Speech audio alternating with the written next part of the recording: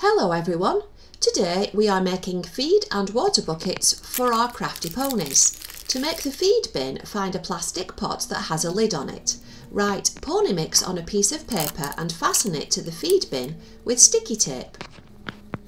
To make the pony mix, chop up some cardboard or paper into small pieces and put it into the feed bin.